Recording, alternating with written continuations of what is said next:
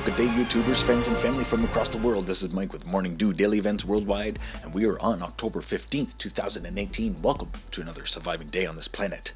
We're going to start off looking at the sun here as we had a large plasma ejection, coronal mass ejection at that.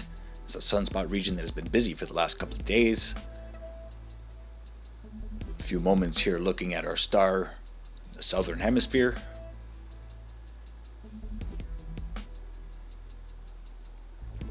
Growing sunspot region throughout a large filament eruption.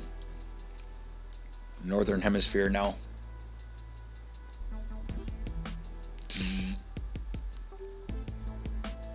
Wow, and that was Earth facing, so stay aware and prepared. So yes, I was reporting earlier about the large earthquake in New Tadine, Caledonia. I just want to show you here in the Pacific Disaster Center all of the latest updates here. Earthquakes, volcanoes, tsunamis, Hawaiian Islands, Alaska, BC, and US West Coast in the Loyalty Islands region.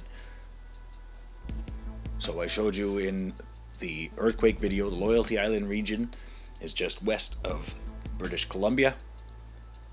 So please stay aware and prepared. Anybody living on the Cascadia fault line and San Andreas fault line, I do believe that we are on the verge of a very large earthquake. So please share this channel with everybody that you know so you could stay aware and prepared, because I post disaster alerts as they happen. And I apologize that I didn't get to this right away, but I was really busy today and I'm here now. So thank you for joining me. I really appreciate all of my new friends and family from across the world. Big shout outs to moderators Dan Extreme Vocals and Miss J and Doc Hollywood, Fairy Frequency, Tam Bear, lots of great people in the D.E.W crew, and I love it. So here we're showing the last, believe it or not, 6 hours of earthquakes. So a lot of aftershocks after this large 6.3 followed by a 6.5 or vice versa. But I just got reports that there was another earthquake in the same region, 6.3. So that is 3 very large earthquakes in a matter of 6 hours in New Caledonia. So this is all new land. I mean, this is New Zealand, New Papua New Guinea, New Caledonia. Earth is growing over here, and so we've got some major movement, crustal movement. The Ring of Fire is going crazy right now. Now there's a lot of things that are affecting our planet, and I've talked about many of them. All you subscribers know what they are.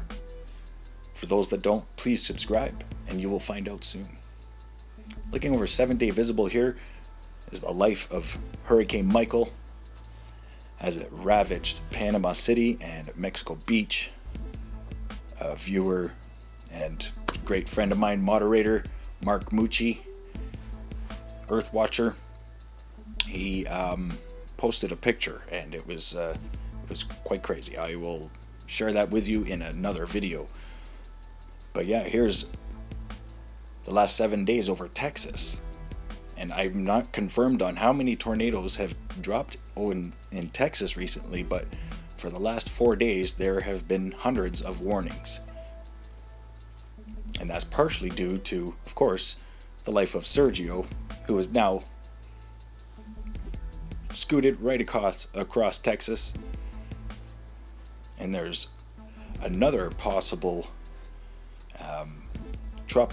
tropical development in Mexico, so we're going to watch for that as well. So here we go. 5-day forecast, Meteo Earth, brought to you by Meteo Mike. And here we are looking over Alaskan Aleutian Islands. Look at the size of that low pressure system. It is massive. And I've been talking about how all of the low pressure systems have deep lower level troughs. Well, I'm sure the high pressure systems are very deep as well. And you can see the high pressure blockade is insane. When there's a high pressure ridge, like, there ain't nothing stopping it. So stay aware and prepared. We have a collapsed magnetosphere. We're experiencing increased cosmic rays penetrating our ionosphere. NASA's aware of it. Our world is aware of it. Maybe you aren't aware of it, but you may be now. So please stay aware and prepared. Subscribe and share with your friends and family from across the world. Overlooking Northern Hemisphere here, you can see the low pressure systems in the Northern Hemisphere are really ramping up. And you know why? Because those are tropical systems that have moved into the Northern Hemisphere. So watch for all of these low pressure systems to, of course, go around the Northern Hemisphere, but they're going to come down to the Hudson's Bay, and they're going to freeze Hudson's Bay quickly. You can see all that cold air just straight down, cutting off east to west. Wow, that is some cold weather. Ontario feeling a little bit of winter now, as well as the Atlantic provinces. Over the next little while. But yeah, watching here over the Hudson's Bay, the low pressure system from the Alaskan and Aleutian Islands, that was a burst of energy. So this low is coming from there, and you can see it picking up speed as it heads across the Hudson's Bay. So a lot to look at here today. And study these weather maps and the jet streams and watch how they work. They go up and down, north to south. Should be going from west to east. I remember when I was younger watching the Weather Network and they'd show the jet stream, and like every so often there'd be a deep trough.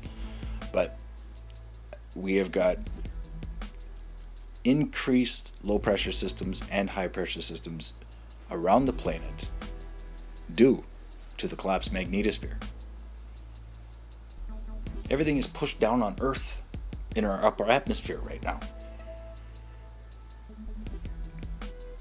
Look at the southern hemisphere. Large, vicious, low pressure systems. Like I'm telling you, like if one of these were to come over North America, it would probably dump a meter of snow and shut the country down.